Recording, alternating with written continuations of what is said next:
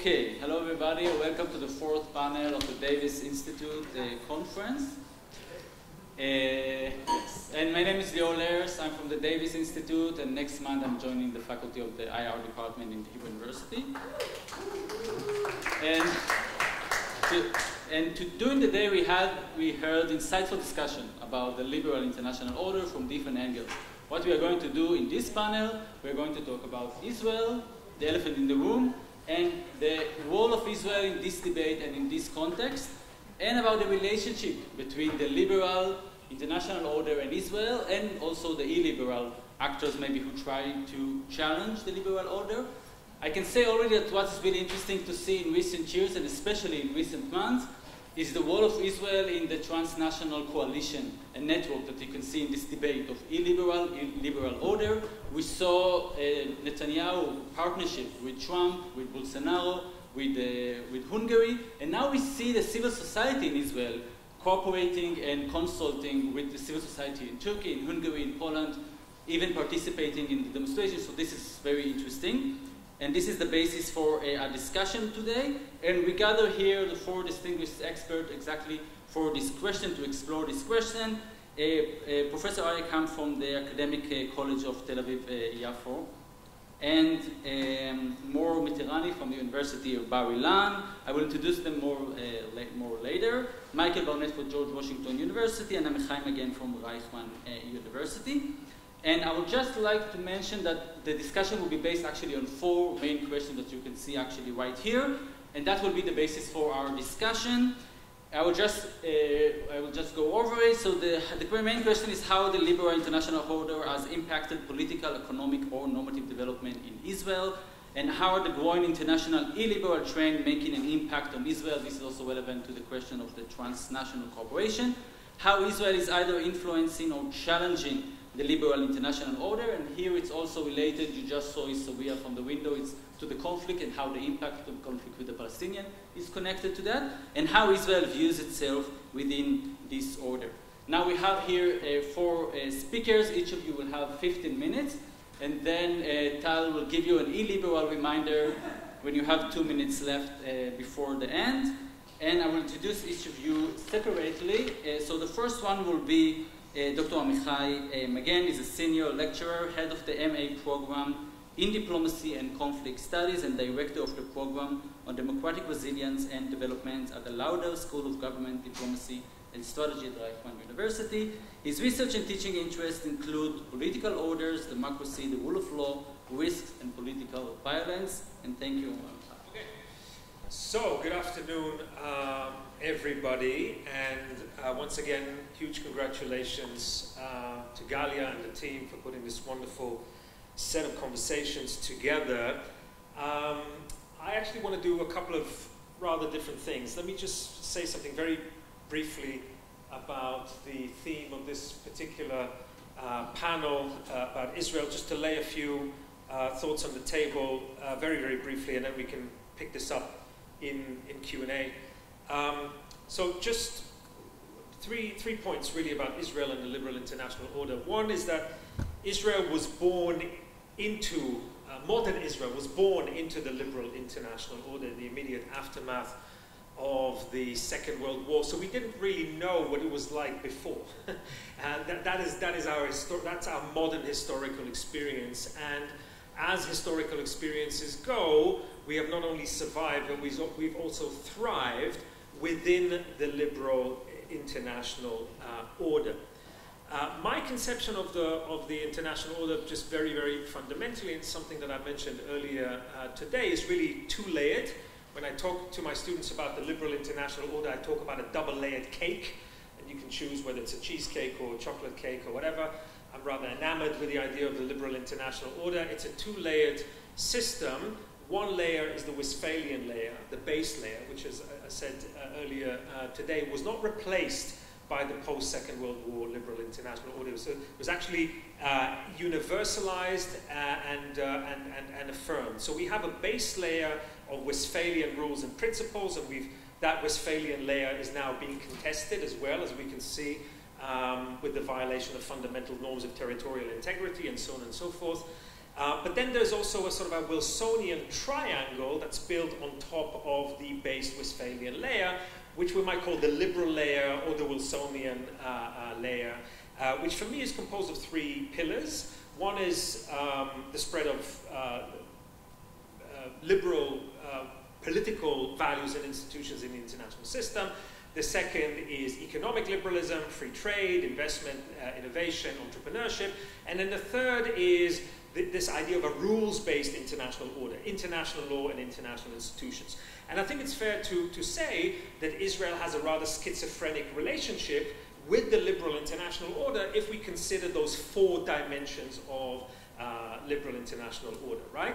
So modern statehood, Israel has, is sort of the basis of modern Zionism, right? The dream of, or the political manifestation of modern Zionism is the realization of effective modern sovereign statehood. And in that respect, Israel took to this base idea enthusiastically and has done rather well. When you look at indicators of state capacity, for example, Israel is still considered a rather strong state, although, as we can see right now, what's going on in the Golan and other parts of the country, increasingly Israelis are worried about state capacity, about governance, and about Israel developing what I like to call areas of limited statehood, where the statehood and sovereignty dimensions of modern liberal order are being challenged and being undermined. Israel also has a rather uncomplicated relationship, I think, with free trade and global economic openness. We've done very well out of it. Where we have a much more complicated relationship, I think, is with the rules-based international order and the international rule of law for obvious reasons. And we have a rather complicated, ambiguous relationship with the idea of the spread of democracy in the international system. And maybe I'll just leave it. I'll leave it at that. The third and last point I'll make about this, interestingly enough, converses with the conversation we had about China.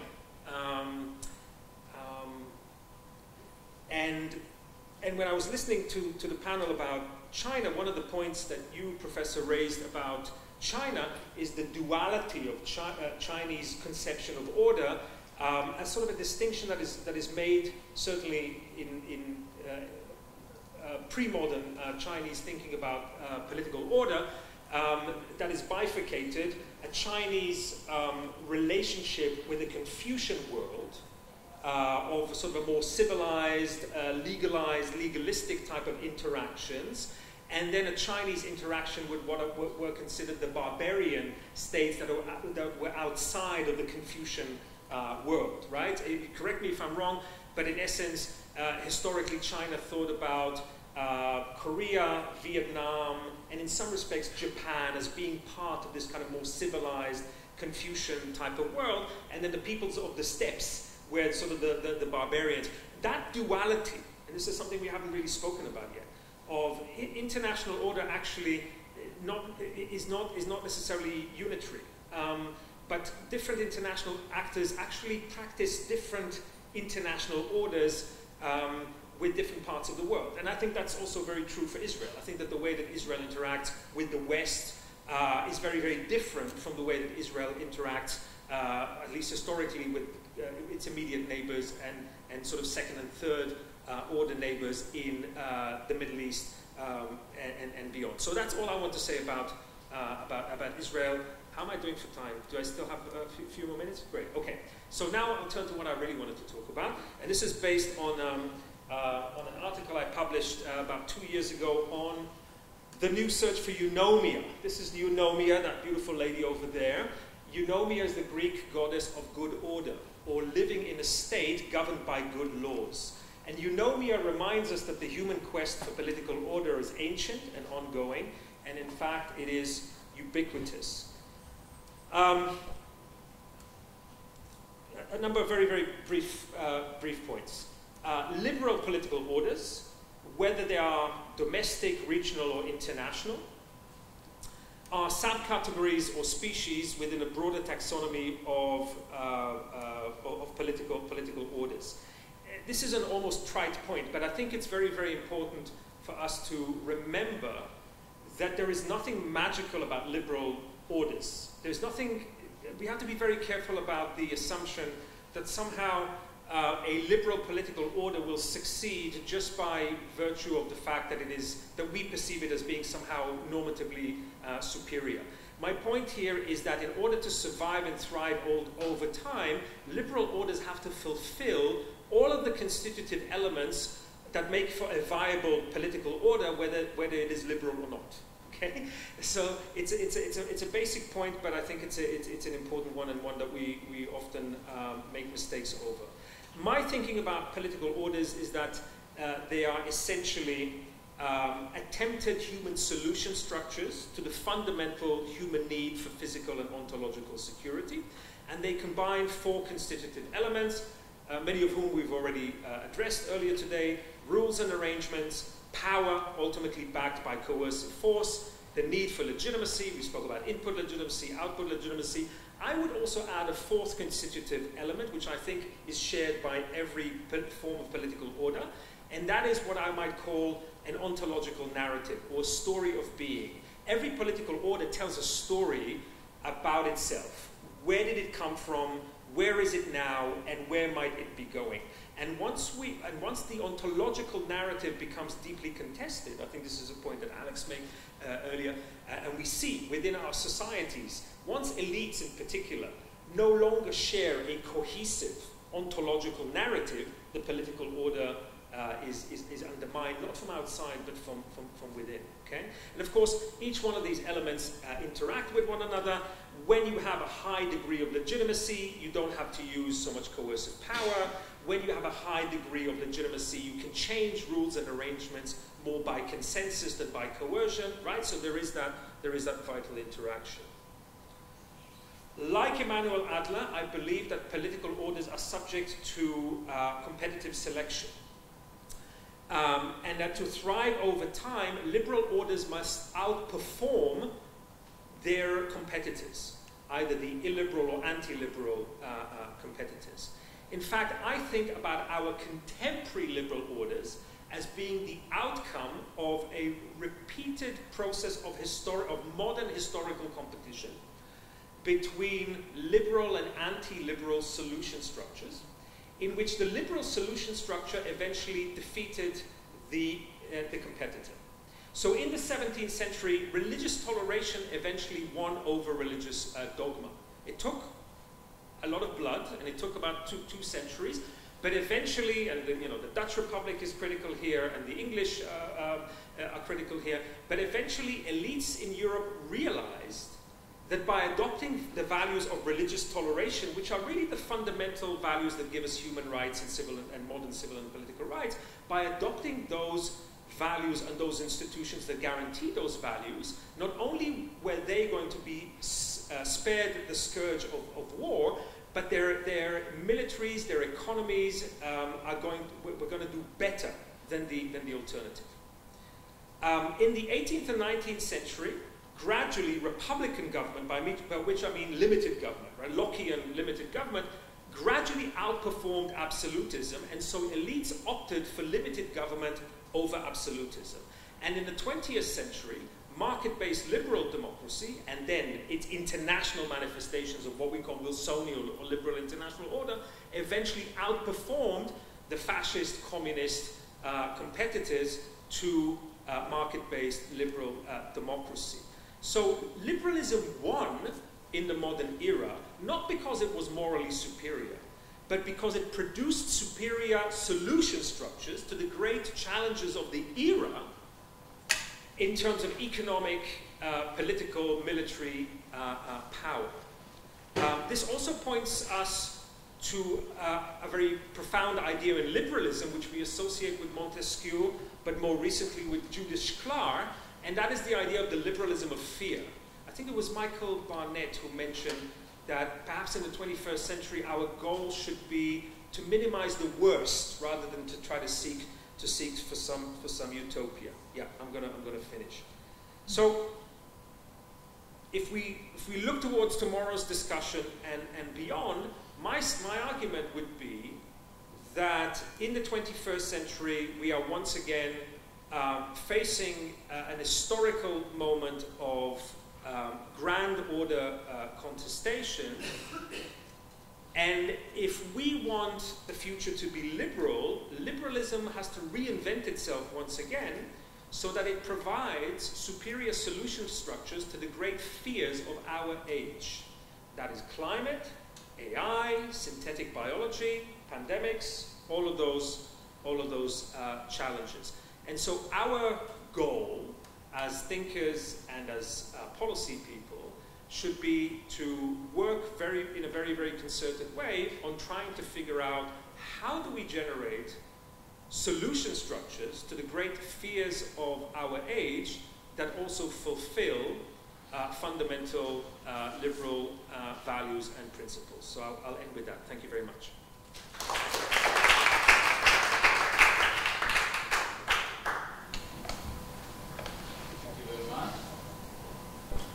Our next speaker will be Dr. Leonard, and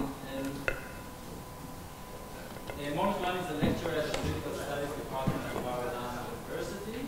Her research focuses on a discursive perspective on study of international relations and the application of computerized text analysis methods to examine international identity and interaction between states.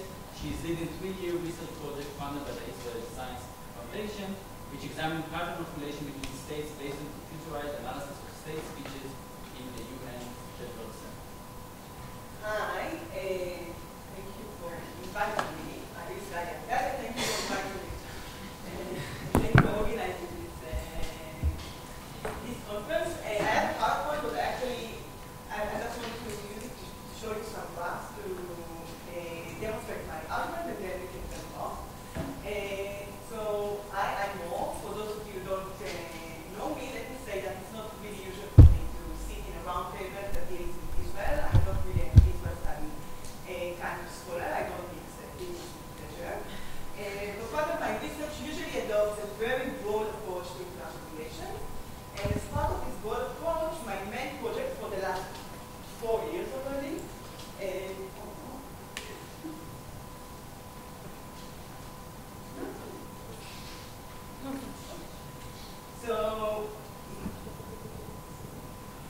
So my main project for the last 4 years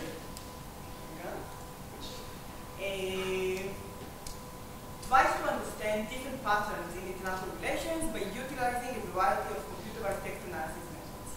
Its main premises are very straightforward.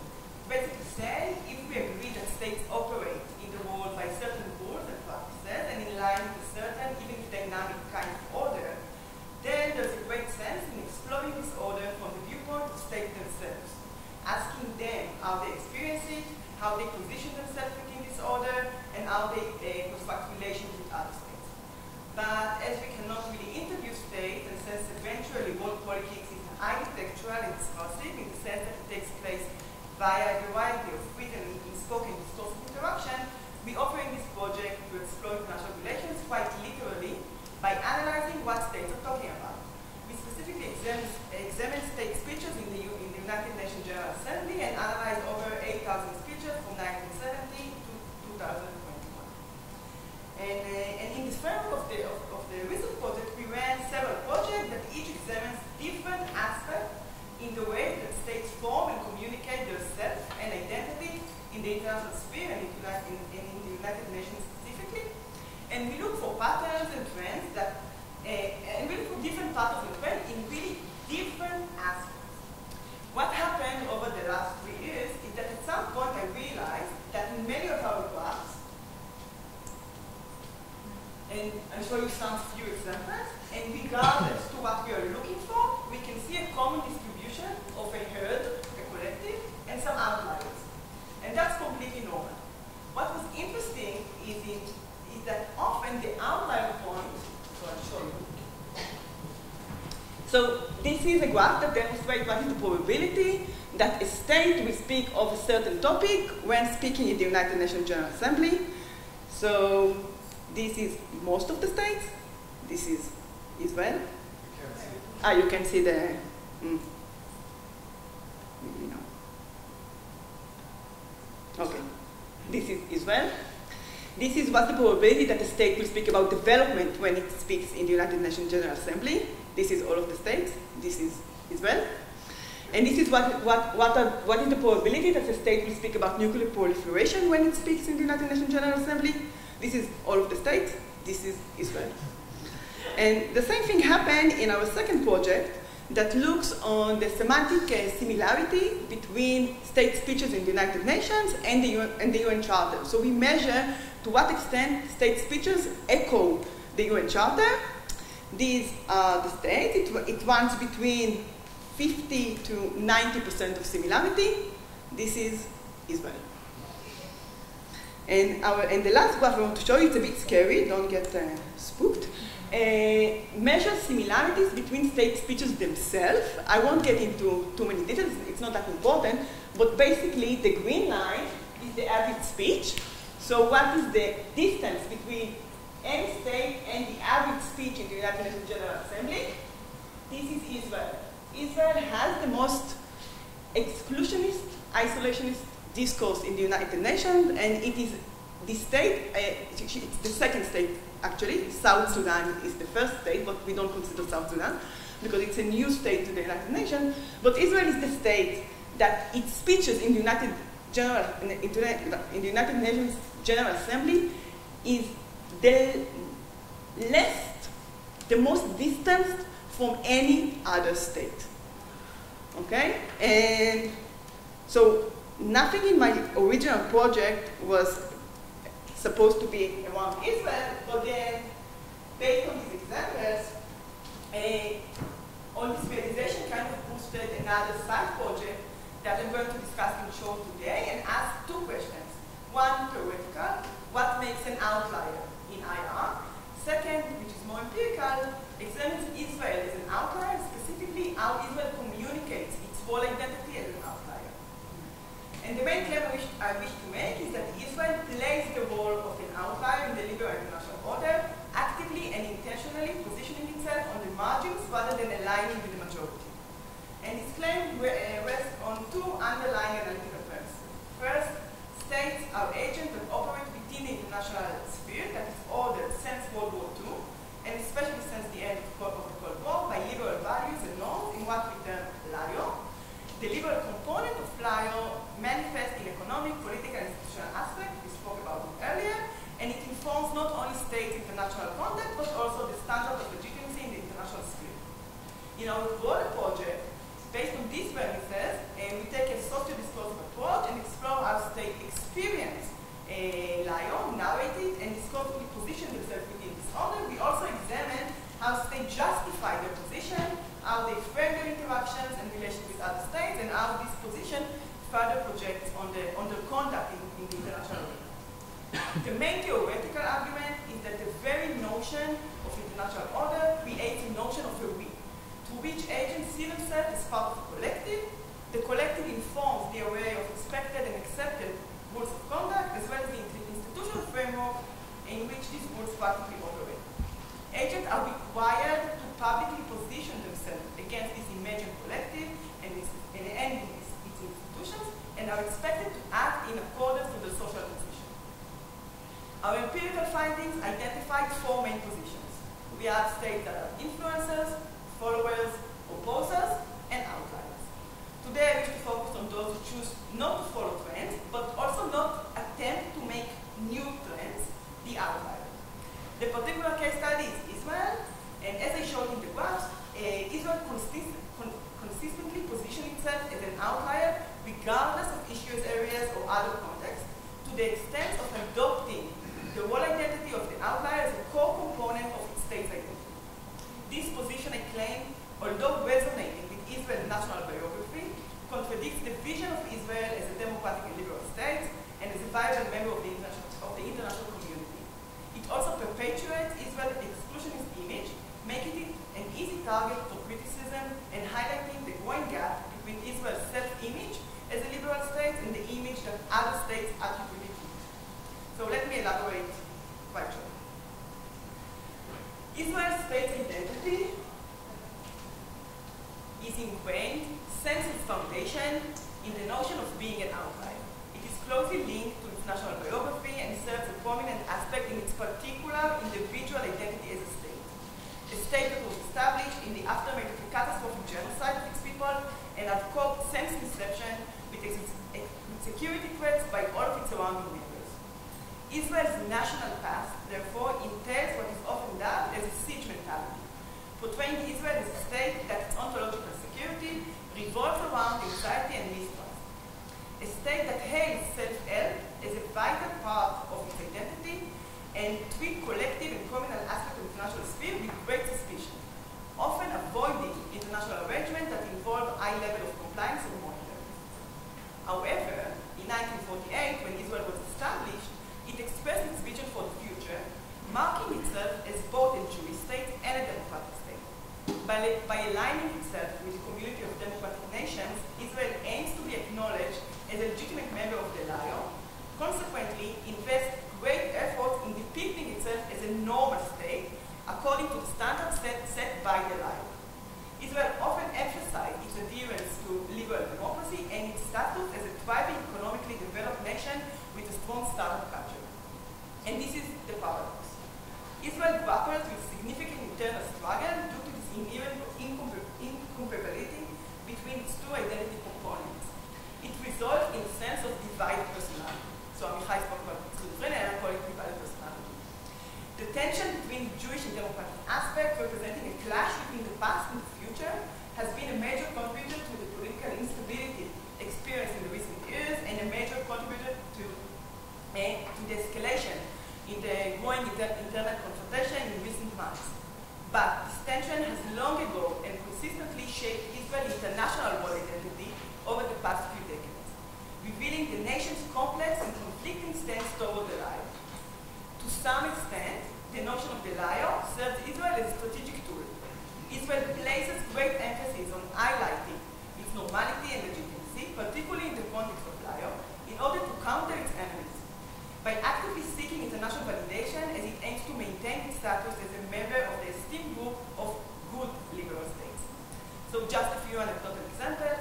Israel takes pride in its membership in the OECD since 2010, showcasing its economic appeal as a hub for technological research and development, as well as high-tech investment. It also promotes its commitment to liberal rights, exemplified by the vibrant LGBT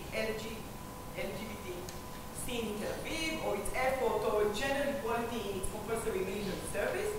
Even in the sensitive realm of military and defense, Israel often underscores notions of morality, international law, and human rights in order to justify its military actions and political decisions in the framework of self-defense, portraying itself and its army as just, reasonable, and moral. These efforts are aimed at maintaining the perception of Israel as a normal state, conforming to the liberal and democratic standards of the LIO, thereby distinguishing itself from its illiberal adversaries. However, and it is important to note that much of the Israel discourse, as I showed in the graph, is defensive in nature. Instead of simply presenting itself as any other liberal democratic state, it engages in discussion about why it should be recognized as such, highlighting its unique challenges and characteristics that further emphasize its position as an excluded state. But now, so the case I want to make at the end of the discussion is that eventually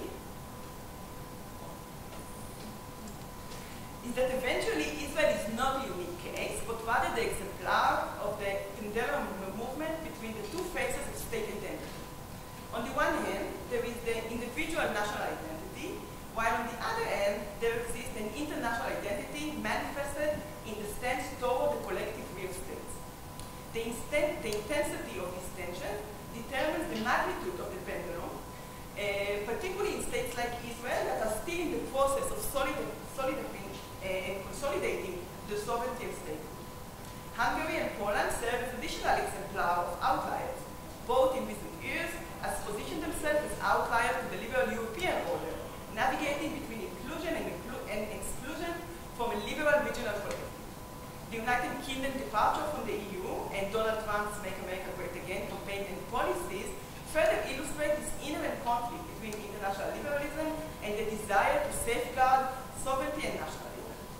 That, in a broader context, the counter-rupture of the liberal international order can be viewed as a critical juncture in where states must reassess the social standing on the global stage and make choices regarding their priorities of liberalism versus sovereignty and nationalism. This involves not only determining which values are the most important, but also weighing the cost associated with moving away liberalism in the name of defending national identities.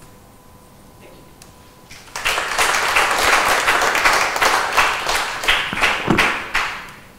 Thank you, Mor. I think that in the Israel speeches, they always want using also posters and photos in the speech in the UN. Well, It's yes, also we like it.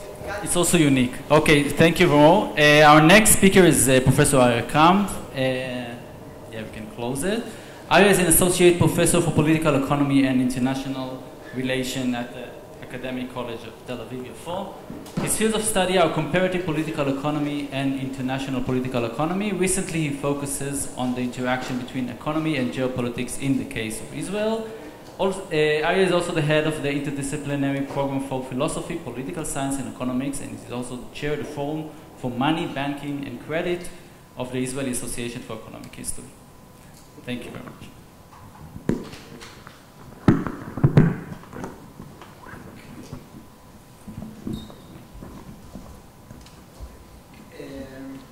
Good afternoon, good evening. I'm also glad to be invited to this panel and to have the opportunity to discuss the interaction between Israel and the international liberal order, which I think it affects Israeli politics more than it is usually assumed. Israel, as the previous speaker said, had a long relationship with the international liberal order. And in my presentation, I want to talk about the politicization of the international liberal order during 80s, 90s. And this concept would be clarified in my presentation. Now, you know, some scholars take pride of demonstrating how things are complex. I take pride of making things simple. So in that sense, I'm going to present here a rather simple, even mechanical argument about the interaction, which means it doesn't have to be precise. It has to serve as a kind of platform for further elaboration. So let me start by saying a few words about how I perceive the international liberal order, what I mean by Israel, and then how I'm going to talk about the relationship between the two. So the international liberal order, from my perspective, it consists of three components. One, this is a power structure, which means this is economic hierarchies and military hierarchies, which in this sense, I think this conception diverges from what I heard here from several speakers, because I don't assume that it is like only multilateralism and norms, etc. This is actually a power structure also. At the same time, this is a body of knowledge, of norms about multilateralism, coordination, cooperation, etc., etc., and a set of economic rules of the game about trade and financial flows. And I don't mean only rules of the free market. Basically, the liberal order is also about safety nets and it's about international payments, assistance, etc., etc. This is all part of this liberal order. Now, based on these three features, I think we can identify three periods within the international liberal order. And again, this is nothing new. There is the Bretton Woods or the embedded liberalism period, then the phase of globalization, neoliberalism, etc. And then somewhere from the early 2000s, a kind of declining phase which still it doesn't have the title yet. But during this period, we had the 9/11, the financial crisis,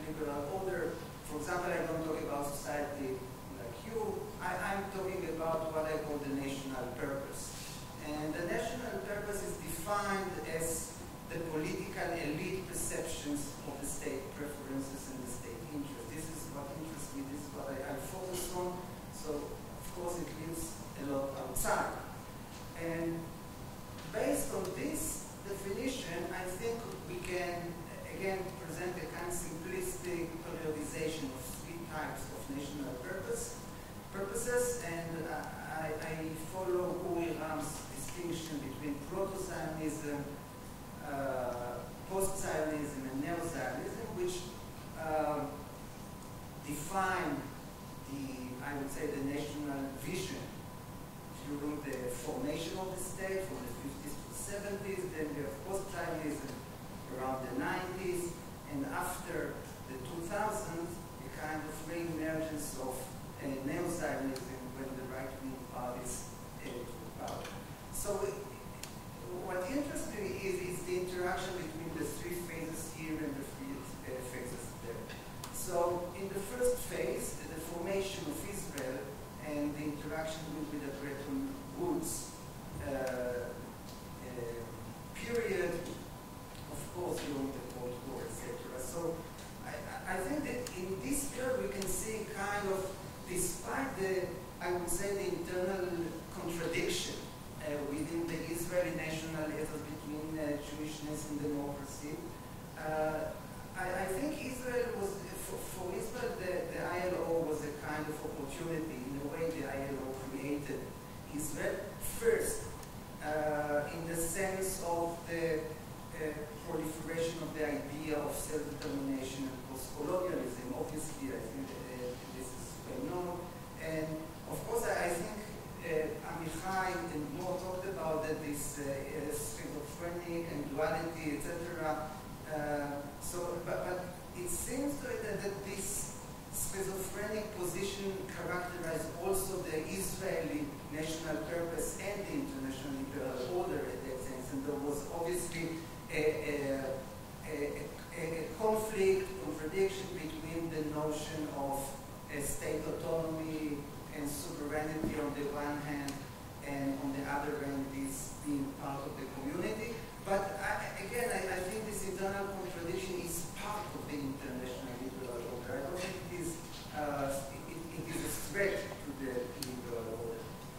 Now, a second element in this period was the financial support that Israel received from Western economies, from Western powers, first from Germany, then from the United States. Basically, even when it was from Germany, Germany was only a broker because the money came from the United States.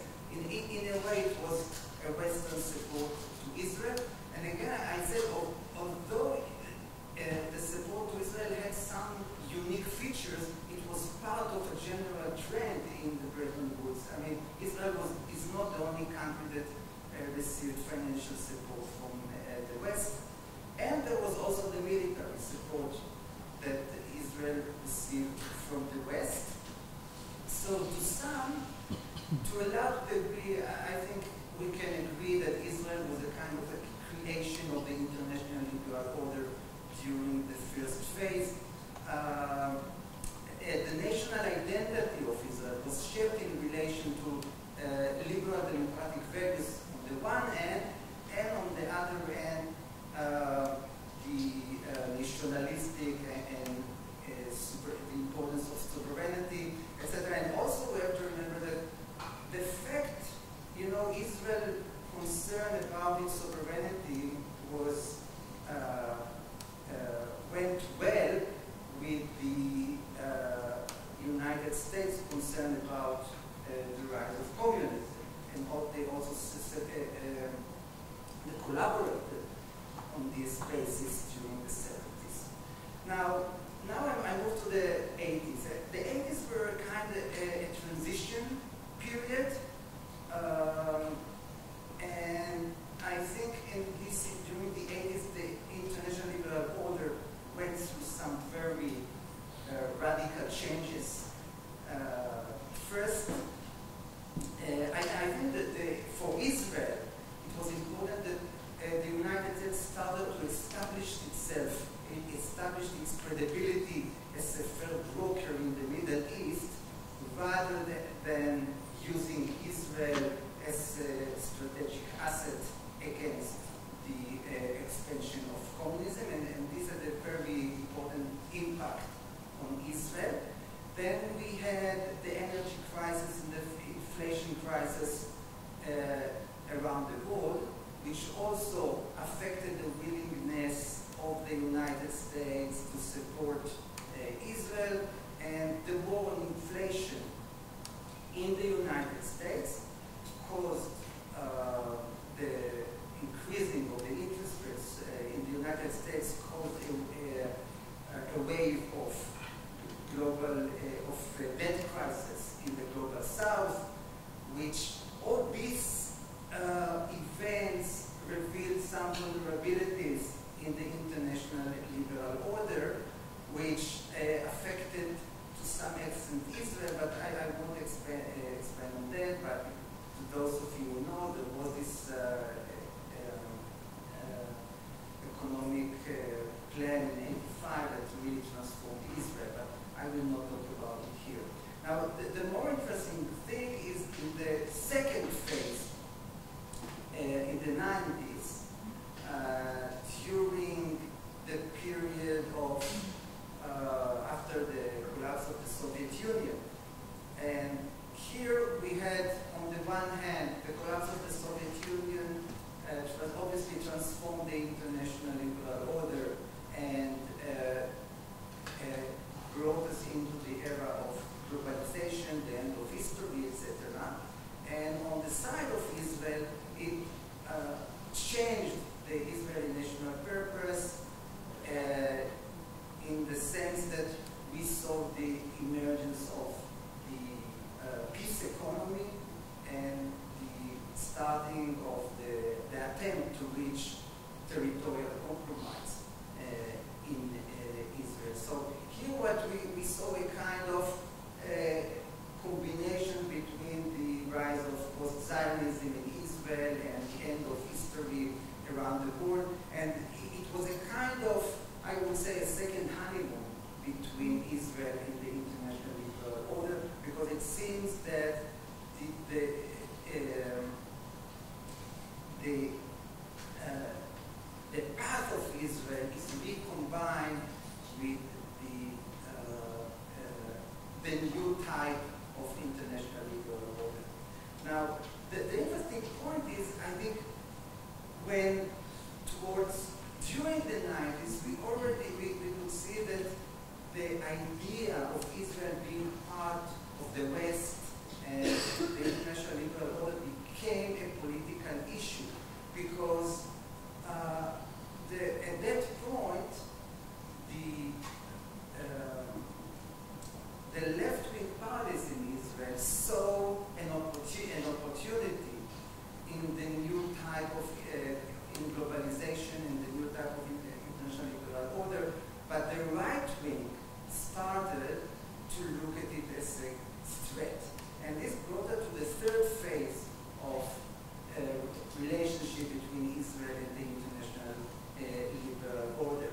Now, what happened here is that on the one hand, after 2000, the international liberal order confronted several events that undermined it, and I would mention a few of them, which other speakers mentioned before: the Asian crisis in the end of the 90s, the 9/11, the global financial crisis in 2008, the Eurozone crisis in 2010, and then the intervention of Russia in Syria. Now, all those events undermine the influence of the international liberal order, and they created the impression that Israel cannot rely on it anymore. On the Israeli side, after Camp David and the outbreak of the Second Intifada and the rise to power of the right-wing parties, the common conception was that Israel should develop itself away from the West, and that the international liberal order in its old form did not serve Israel's interest anymore. So I think from that point on, from the early 2000s until recently, there was a kind of divergence between the Israeli national purpose and the international liberal order in its old form. And at the same time, as other people said here, that during this period, a new order emerged, a kind of illiberal order, which right-wing parties in Israel, the right-wing government, try to pull Israel towards this direction. Now, just for 1 minute, I want to talk about the recent year and the event that we are going, the events in Israel regarding the Constitutional Court. Actually, what we saw is that after the Ukraine crisis, there was a kind of revival of the international liberal order, but Israel resisted. The Israeli right-wing party resisted taking part of it, and it has to be cautious to maintain good relationship with China and with India. And just 1 minute. Netanyahu made a lot of effort to nurture the relationship with the illiberal regime. And in that sense, what I think that the point that currently, I think a lot of the division between the two camps in Israel, the supporters of the group and those who are against it, this is basically a conflict about whether Israel is still part of the international liberal order or that is going to the other direction. I think beneath everything is, well, on the surface, this is about democracy, this is about the rules. But if you think about it, those rules, where did they come from? Those rules came from the international liberal order. And this is what is contested in the recent half a year. This is about whether Israel is going to be part, to maintain its position, its national identity as being part of this international liberal order, or that it is going to side with other countries which are illiberal, China, Russia. They are all, I think, this is what is the story. Thank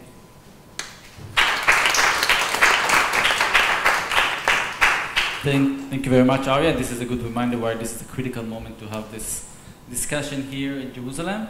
And our fourth panelist is Professor Michael Barnett, University Professor of International Affairs and Political Science at George Washington University. Daniel mentioned that you had a lot of publication. I'll just remind again that our last publication, recent book, is the co-edited book, One State Reality, What is Israel Palestine, published quite recently by Cornell University Press, very relevant also for our discussion. Thank you. Your floor is yours. Thank you. So I'd like to say I'm happy to be on this panel. That'd be kind of why. How am I different from everybody else? I'm an American. And so in the United States, we often begin our presentations by, presenting our subject position. And so I'm not just an American, I'm an old white American, male. I'm also a Jewish American, and not just any Jewish American. I grew up in the Midwest, which meant I was a deracinated Jew. And the only time I began to discover my Jewish identity was when I wrapped my arms around the Holocaust in Israel. So that makes me in many ways prototypical of, let's say, a generation of Jewish Americans, which will become relevant. And, and part of it is to explain, in many ways, I'm deeply uncomfortable being on a panel, talking about Israel, because I actually, I listen to Avraham Sela, and he's right. I should be listening, not talking. And so I really enjoyed the three previous presentations and listening to what they said. And I also want to just point out, and I'll come back to this, what they didn't say. I don't think a single person mentioned the occupation. Huh? That's the official diplomatic standard that we don't use the word. Okay, fine. I think that's quite interesting. For me, that's the central issue that confronts Israel in relationship to the liberal international order, and yet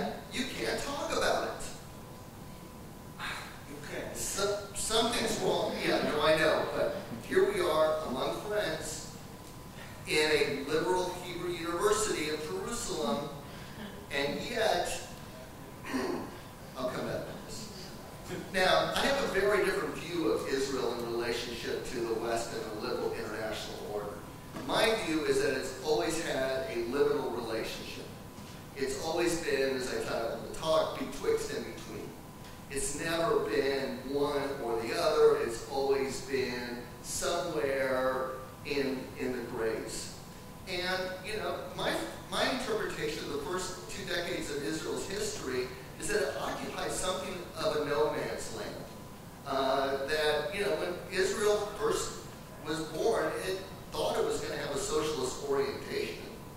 It wasn't necessarily the West did not necessarily, right, embrace Israel. There was the lingering guilt about the Holocaust.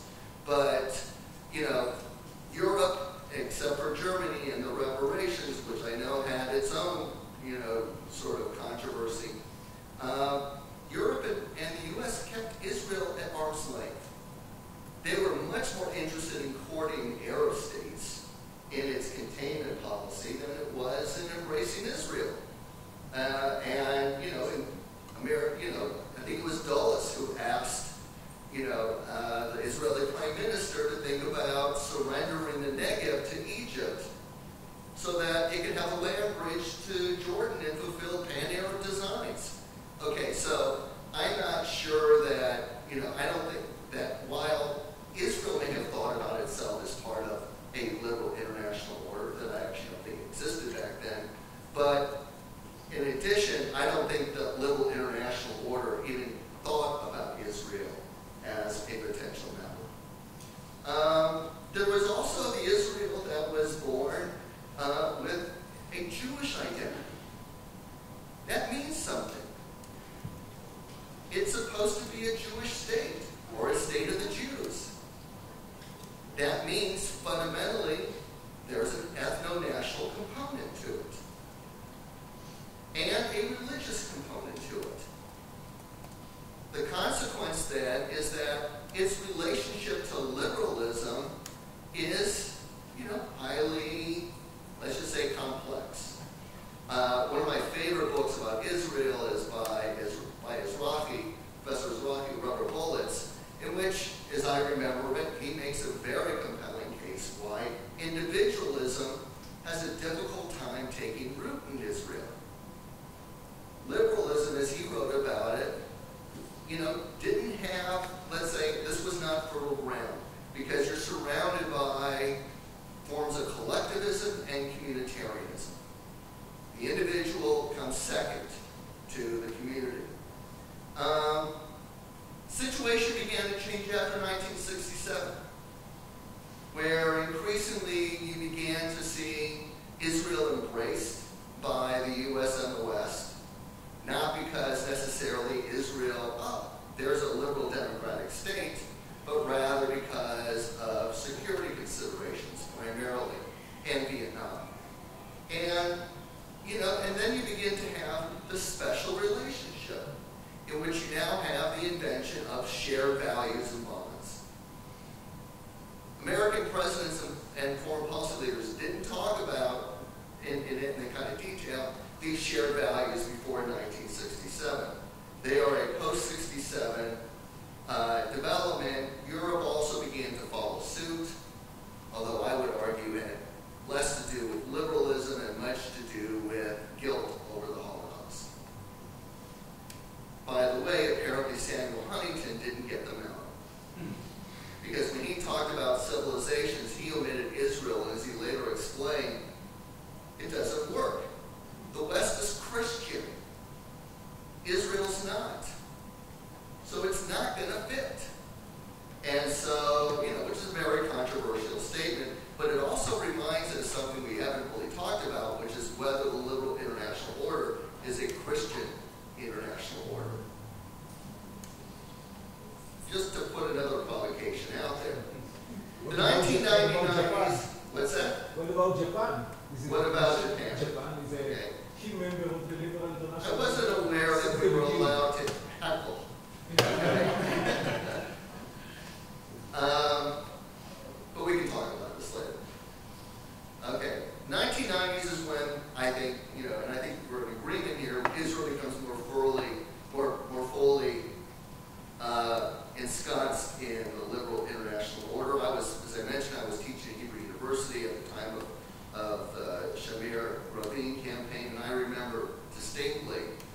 me running on a campaign that was, are we going to look to the future and the West or to the past?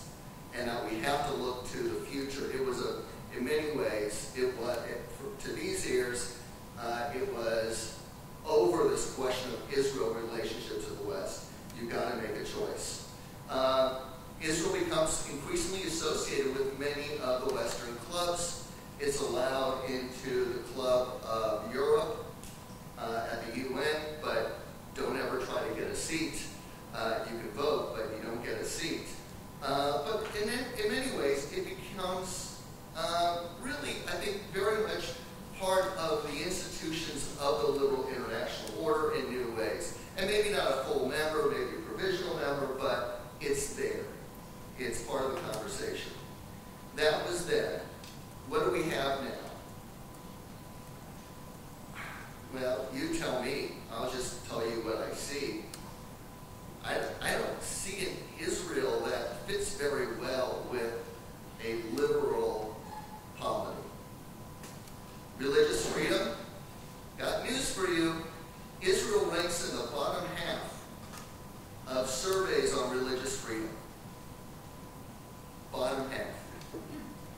And you don't need to actually, make that point too emphatically with Jewish Americans who kind of know that their reform and conservative values, Jewish perspectives, are not quite welcomed by the religious authorities.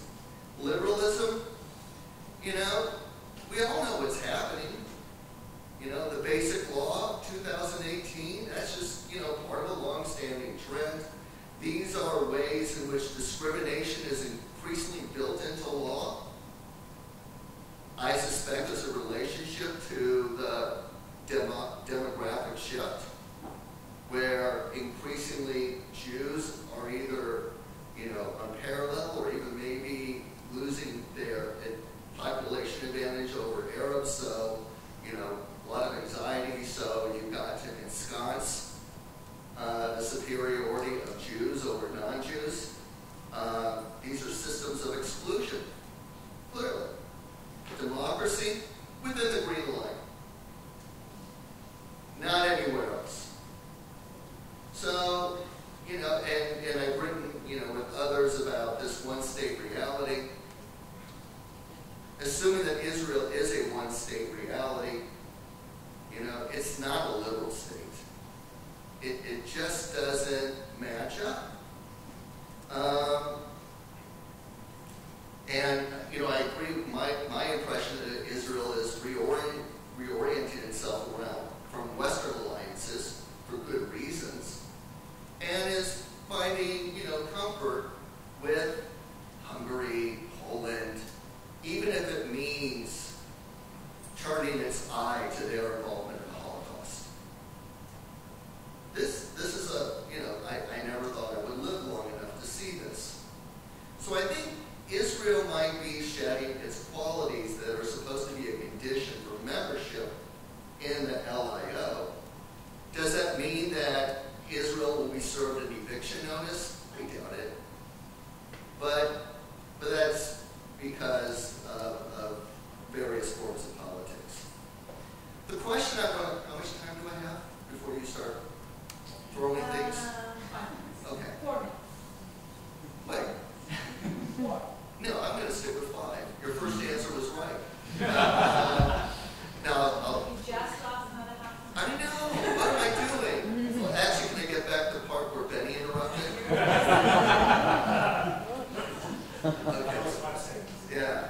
Okay. So here's another litmus test for me, which is I think of the liberal international order as aspirational. Is this something you want to become? It's not that you've done it or you've crossed the finish line. It's that it becomes the lodestar. It directs you. It tells you whether you are on the right track or how far you deviated. This is a debate right now in the United States. My question to those in the room and the other panelists is it still aspirational in Israel? Certainly for a very strong, popular populist and vocal group. But I think it's weakening. And I think that's part of the, as you say, that's part of the debate that's been taking place.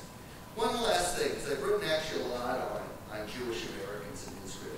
And I think Jewish Americans provide another way of trying to measure whether Israel remains a liberal state. I think Jewish Americans and Jewish Israelis are brothers from different planets.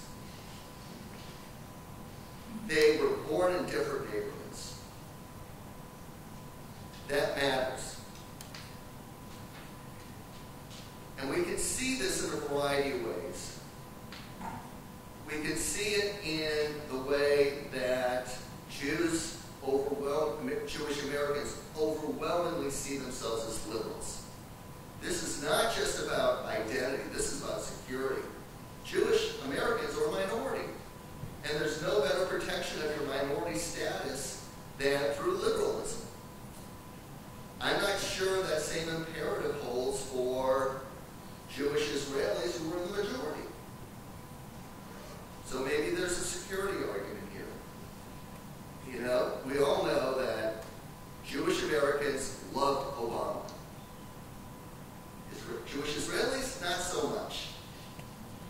We all know that Jewish Americans hated Trump because he was authoritarian and he was a dog whistle for anti-Semitism.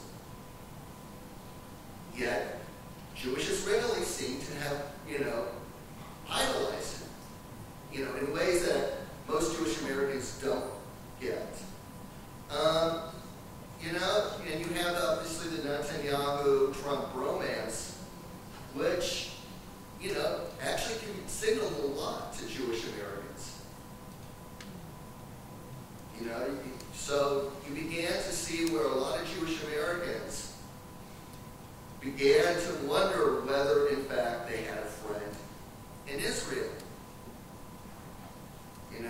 And so you would begin to have, I think, difficulties between Jewish Americans and Israel, and that's deepened quickly, rapidly. Because you know what? One thing that Jewish Americans have a difficult time doing, is it comes up all the time in the United States, is how are you going to defend occupation? There is, in a liberal society, there is no defense. It's a losing argument. And the occupation is the way that not just Jewish Americans, but a lot of Americans see Israel. And I would argue, make the case that they're different from us. They're not part of the liberal international order. So anyway, now you know why I should never have been on this panel. So thank you.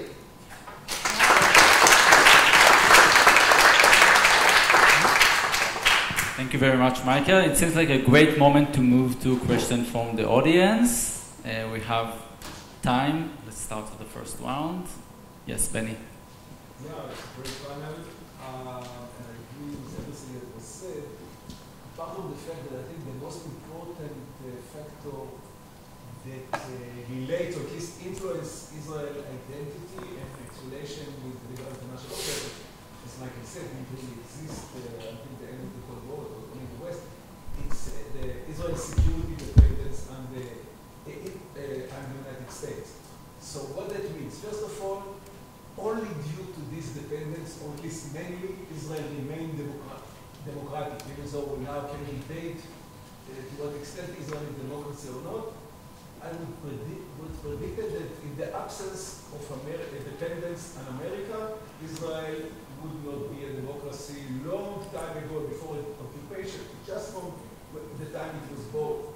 Because actually the time it was born, there was a very strong socialist, pro-Stalin camp in Israel that almost won the day at that time. Hard to believe. And it was only Ben-Gurion that decided to go with America, and then America conveyed in different ways the security umbrella, and that affected the, but it also affected Jewish identity Jews in America. It was very important for them. Then later on, the evangelists, which became a very prominent and powerful political bloc in the United States. For them, it's very important Israel will remain a Jewish state. So this very uncomfortable and illiberal combination of a democratic state and a Jewish state is to a large extent a reflection of independence and the United States. So about the future, if Israel remains democratic or not, it's really, even for the hard right, even though they are completely disconnected from the hard world, they are a closed group, in settlement and so on. So thus far it was Netanyahu that was leading the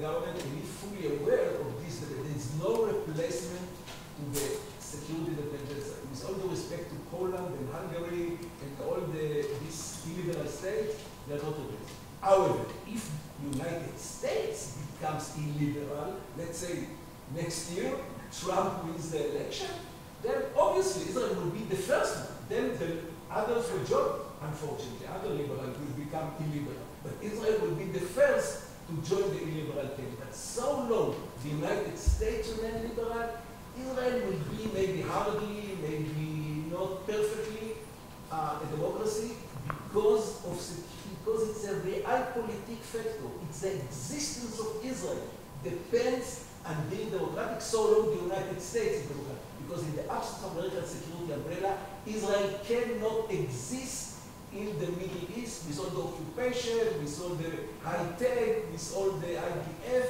So that means that kind of structure the two identities of this uncomfortable combination of these two identities, competing identities of Israel's independence and the United States.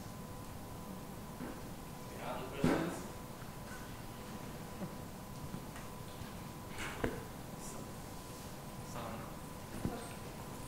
I want to thank Michael for pointing out the issue of education, because militarization is a clear, it's not only the occupation, it's really militarization on the way it impacts civilian life in the group inside the United States.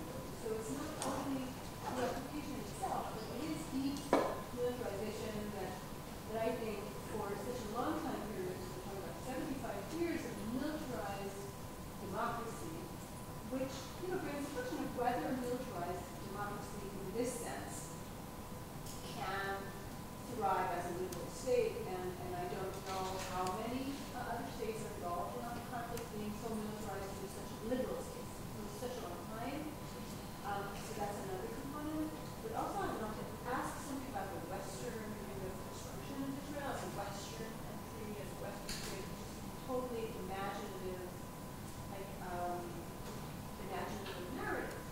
And I think that internal Israeli debates about Mizrahi identities, about non-Western identities, and about the presence of black Jewish communities, and the place of Israeli Palestinians who are kind of subverting what does it mean to be Israeli. So I think that we need to be careful of maintaining, thinking about Israel as part of the Western liberal order, where in fact there are many processes that are showing us that Israel has this kind of hybrid, which is not only Western, and I think many groups inside the state are talking about this for quite a long time, right? So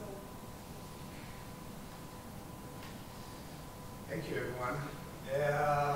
Yeah, maybe picking up on that, because that's what I had in mind.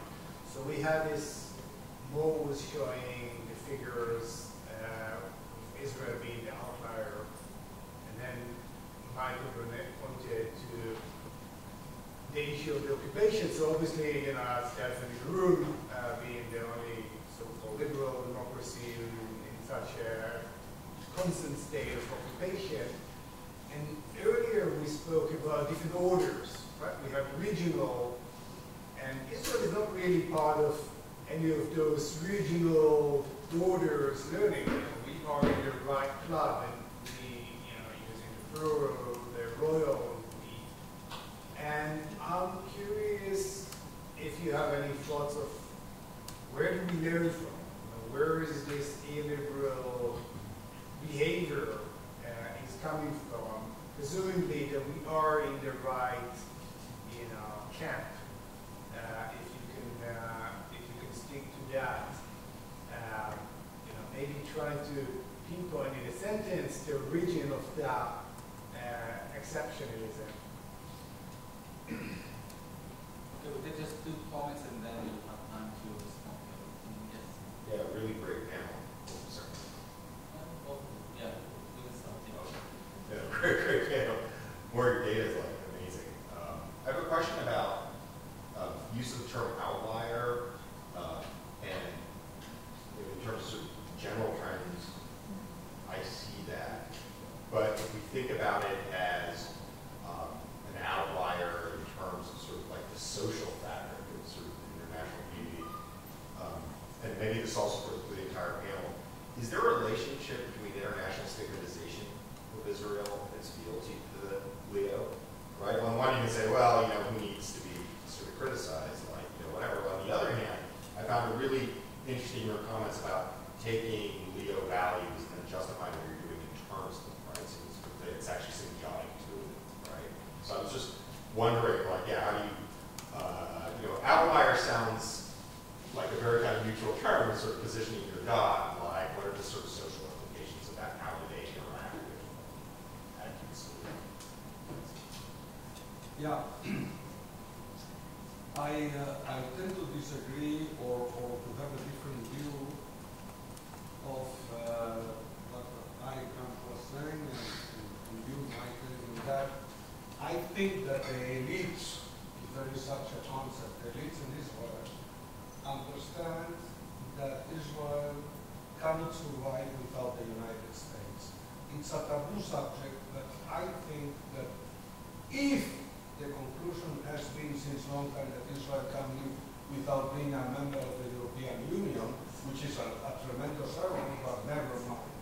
It knows that it cannot do without the United States. Israel is not Turkey, and Turkey, even Turkey, cannot live out of the West. But let's say that Turkey could, not Israel. So that's the first point. The second, and that Mr. Netanyahu knows it as well as the rest of the elite, if he's in the elite. The civil service in Israel follows from very close what the West is doing in international norms. There has been a period of Europeanization, whatever it is, we are following their standards. So from my point of view, it is a fantasy that Mr. Netanyahu thinks that we can integrate regionally here and that this is our future.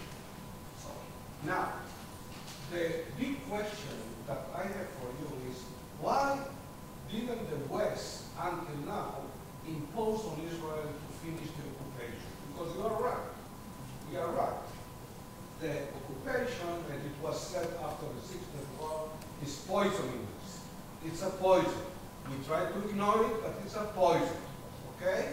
However, whenever good intentioned people have tried to think what to do, they have not found a solution, or that the other side didn't want. Now, the point that I want to raise here is that, in my view, the West has not imposed the end of the occupation no matter what, because this is a pain in the neck, and this conflict is poisoning the West, whatever. The reason, in my opinion, is because it doesn't know the West as well as Israel what would come after the end of this occupation. That is, a perception since particularly the Arab Spring that maybe Israel has a lot of problems, of course, but that the Arab world has 100 more problems than Israel, and that clearly, look, for example, I give you, and I will stop on that, the doctrine about the Golan. The doctrine about the Golan was that Israel had to evacuate the Golan and make peace with Syria. Moratinos, who I know personally, was almost convincing Rabin to go down from the Golan, etc. Now asking the West, not in Israel, asking the West if now Israel should go down from the Golan after what we saw in the Syrian civil war. which means that there is total uncertainty about our region, including Iran, etc. So, okay, I received instruction from the leader of the international order, Galia, to stop the question and to start give time to comments. So we have, I think, like 9 minutes for all, 10 minutes for all of you to comments. Let's do the opposite direction, and you can also address other presentation, and the floor is yours. Okay, so I'm fascinated to hear this question about whether Israel needs the U.S. For some reason, I'm more bullish than you are. I'm not sure it needs it the same way, but I also don't think that there's any danger of losing the U.S. anytime in the near future. There are going to be those who are going to talk about conditioning aid or reducing aid. That, you know, I suspect very soon you'll find the U.S. no longer providing, you know, the kind of protection that it does in the Security Council. I mean, I think there are ways in which you will now find, you know, signals, but I don't, you know, the domestic politics dimension, the role of the evangelicals in the U.S., you know, that's too important for understanding the nature of American politics. So, and, you know, as we have heard now from many those who were in the Biden administration and those before, is that, you know, in terms of our article, there's great agreement with what we're saying, but they can never say it in public.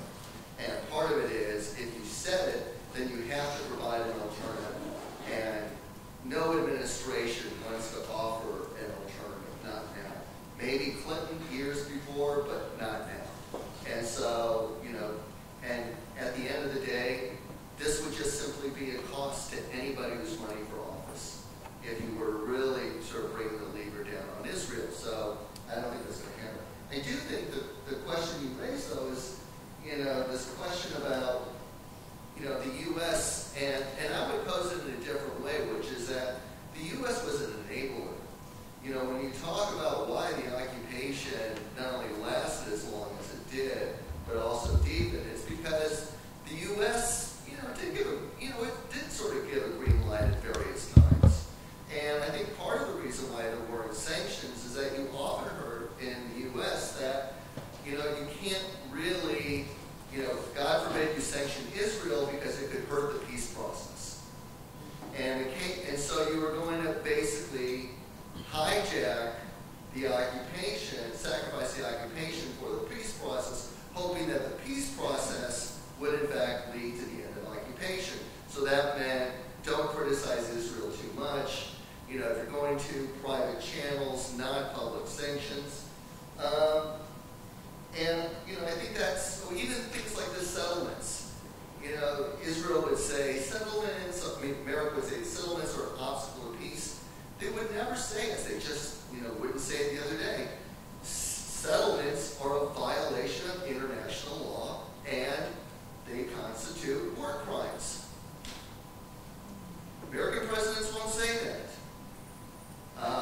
But so I think there's a way in which the U.S. has clearly enabled this. And by the way, I just want to sort of answer this question about how the occupation has potentially affected, you know, Israel 6-7 and the militarization. I just want to, one of my favorite Israeli sociologists who I admired so much, and who I got to know better here when I was at Hebrew University, is Baruch Kimberly. And I just, you know, his work and scholarship was pioneering and also in many ways quite courageous. So that idea that, you know, you can't contain the occupation as if it's separate from Israel. It was always going to seep in different and corrosive ways. And I think that's part of what's going, you know, you tell me, I think that's part of what's going on in Israeli politics right now. It's, you know, a game of occupation, but also how that's linked to the rule of law.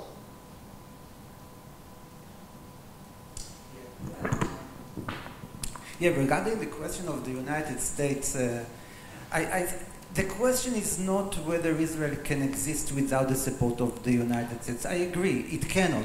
The question is to what extent the United States can use the economic leverage to influence Israel behavior. And I think it reduced significantly in recent 20 years, and you can see that.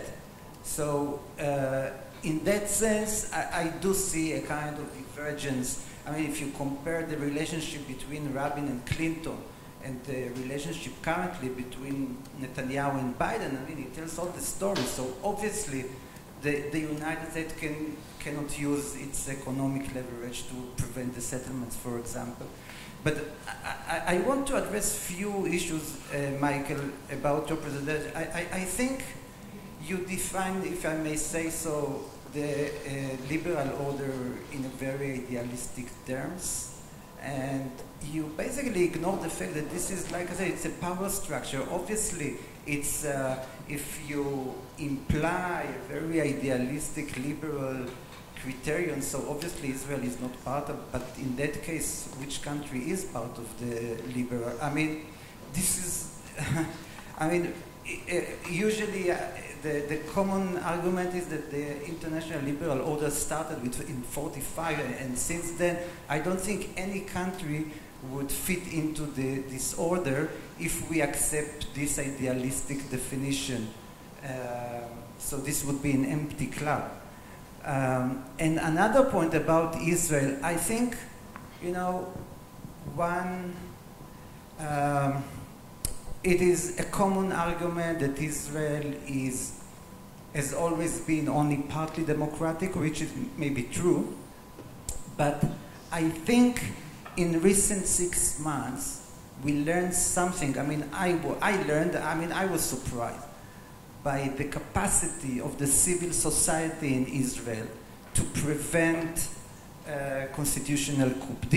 I think this is unprecedented. It is unprecedented in Israel. I think even internationally, that the civil society was, and what was the source of power of the civil society?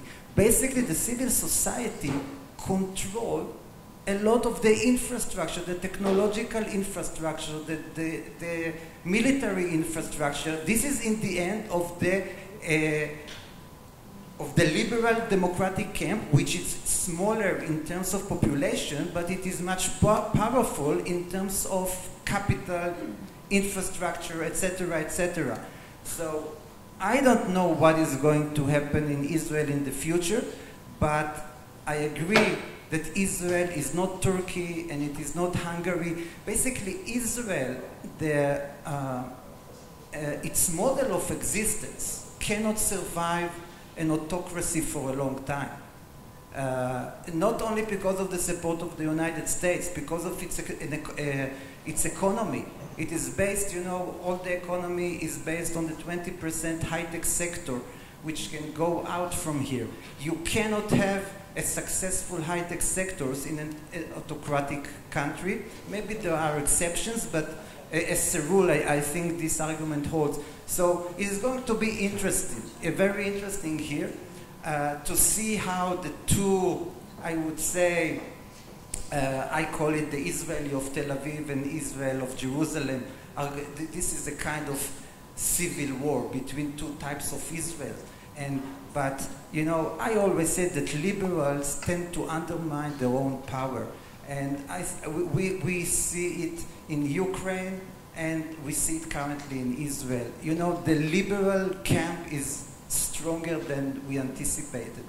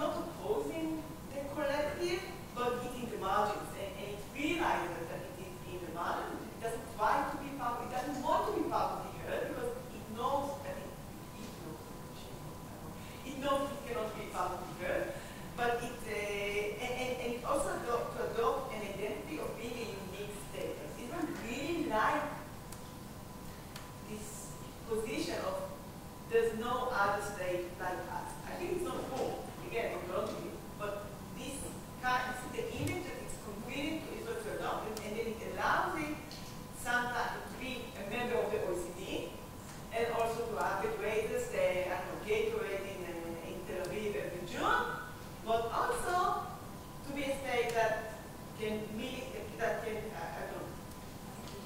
occupy 3 million people. 1 kilometer long.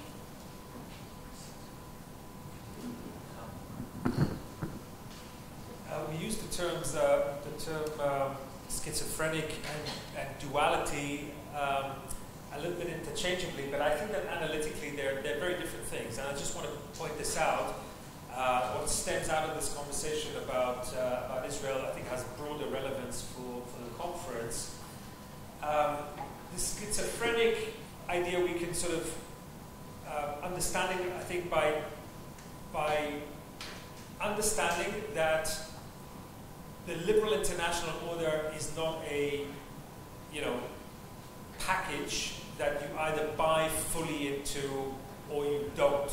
I think the Israeli case, and perhaps the Turkish case, and maybe Pakistan is another really interesting example, shows you that you can actually be in fairly profound disagreement with some of the pillars of the liberal international order, but if you are relatively strongly embedded in others, you actually, you're in for the ride, right? You're part of that. And I think that is something that we need to think about a little bit more differently.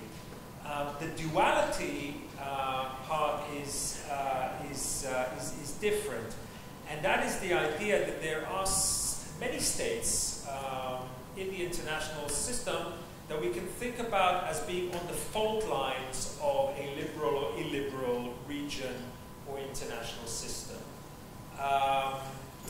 Again, I think Israel and Turkey here are kind of obvious examples where you live in a duality where part of your international interactions are profoundly embedded in the liberal international order, and other parts of your interaction, including in the context of occupation, which is not unique to Israel, actually have very strong illiberal elements to them. And the two things kind of coexist at the same time. Can I add one more sentence that I think, no, just one more sentence? I'm not going to be at dinner. I'm going to be at a different dinner. I think that part of the kind of lessons that come out of our conversation in this panel and the previous panel is this idea that we can think about a spectrum of interactions with the liberal international order. So if you're not at the core, if you're not the shaper of the liberal international order, you can be on a pretty broad spectrum of kind of relational spectrum to the liberal international order that extends all the way from what we might call harmonious embeddedness. Think about perhaps sort of Japan or South Korea that are not traditionally Western liberal countries, right?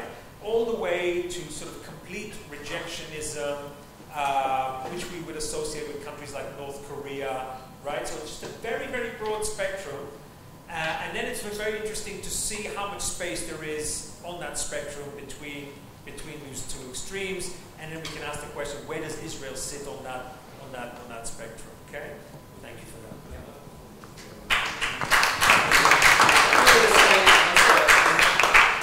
I know, I'm pushing, I'm not a good guest. Not to put too fine a point on it, but it's not just occupation. Those in the liberal order in the United States are no longer talking just about Israel as occupying. They're talking about it as a single state. And they're using the word apartheid. That's the word that's increasingly being mainstreamed. Foreign affairs, which is not some radical rag, was okay with us using that it's not quite apartheid, but it rhymes. That was okay. And increasingly, people are characterizing, framing Israel as an apartheid state. Whatever you might think about sort of the divergences and the differences of liberal, states, that does